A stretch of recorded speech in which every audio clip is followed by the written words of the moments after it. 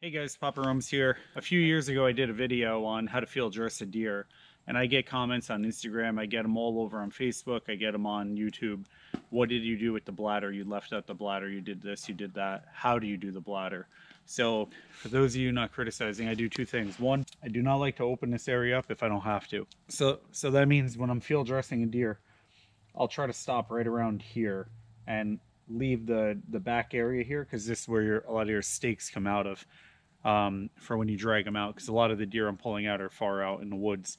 This one I'm going to be packing out. So my response to a lot of people were, I wait till I get home to split the pelvis here. So that's what I just wanted to show you guys today. Unfortunately, I don't have anybody here to help me, and that's the best spot I could put that camera in closest. So really, after you field dress your deer, you cut around your anal cavity here, right here. So you want that to come completely out. The tail comes out of here, and the bladder is going to sit in the pelvic cage, and it's going to be right up in here. Okay, so it's going to be attached to the fat. It's going to have the urinary tract. It's going to be attached to the anus, depending male, female, how it's set up. The balls will be here, the penis. But so a lot of time when you field dress, this is the part where a lot of people cut it out, and it'll stay in there. So when it's hanging up in the air, you can see it. So what I like to do personally is wait till I get home, tie it off with a string. This way, when you go to cut it out and remove it, nothing comes out. On this one here, it's a younger fawn.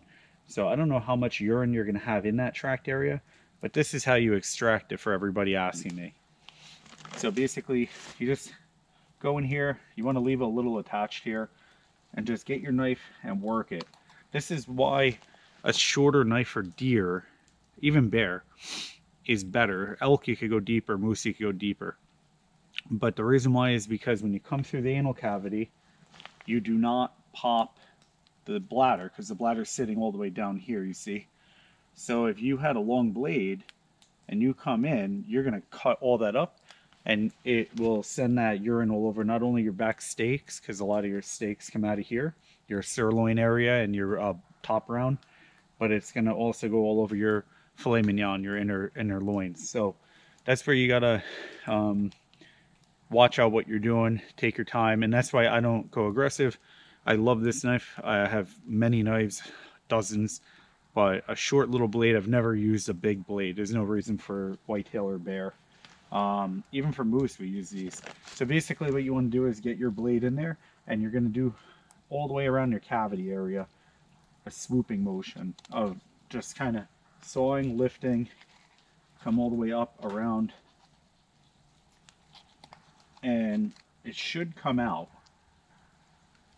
And if it doesn't, keep cutting, and it should fall right out.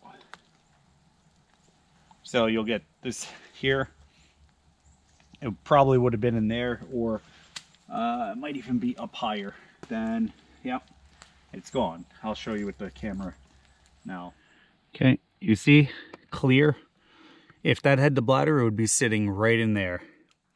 But that's how you pull it out. If you do a good enough job and you clean all the way around that, when you go to pull the intestines out, it'll come out with it. Or it'll be in that last piece right there where I just showed you. But look how clean this is. This is going to be probably the best venison I've had in years.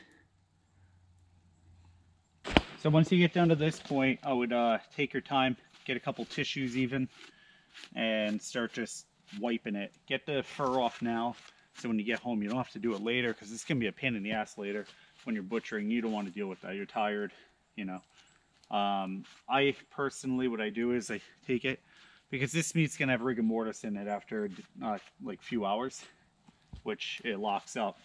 So I let it age in the cheesecloth. I'll pull it out, put it in separate cheesecloths each cut, and I'll let it age for 2 to 3 days, as long as the temperature is right, and I keep an eye on it. I don't like the meat turning black, which is a natural thing when you age it, but the reason why is then you have to shave off that piece, and I just prefer to keep the meat. So I let it get real nice and dry in a good area. Keep the windows open in the garage if you have good heat, or in the basement, and you know, just take your time with it.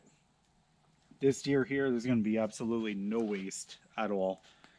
Going to be eating the whole entire thing. Roasts, cuts, steaks, fillets, you name it. So take your time with the meat. You've gone through all this trouble to get this far. Why are you going to mess that up now? But anyway, I appreciate you guys sticking around this long. Hope you enjoyed this content. And if you have any questions, leave them down below if I can get to them. You guys take care. God bless. Stay healthy. See you next time.